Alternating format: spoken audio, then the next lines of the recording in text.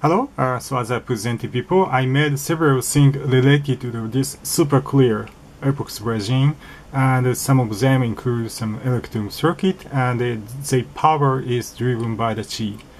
And the next time I want to make something just object, and this is an experimental made just containing some scenery powder for the N-gauge train and a small tree, as it actually, but it's not so clear at all.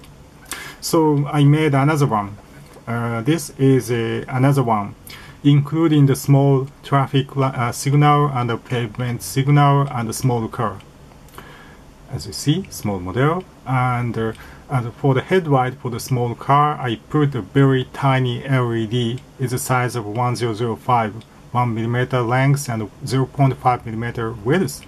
And also each of the signal, I also put the very tiny LED, and each of the light signal is controlled by the ATmega 328. I put just below the basement of the signal. It's very hard to see everything, and every signal is driven by the power from the chi.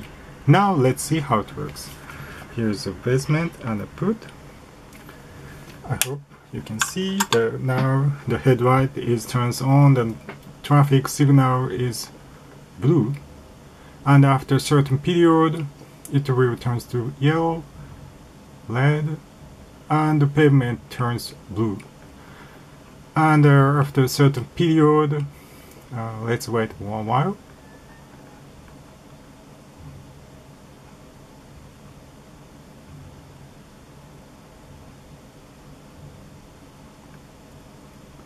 Yeah, now blinking, blinking, blinking.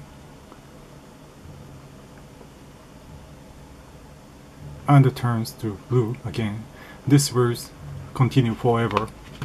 In this tiny world, it will continue forever, and everything is controlled Arduino actually. The bootloader loaded ATmega 328. Have fun!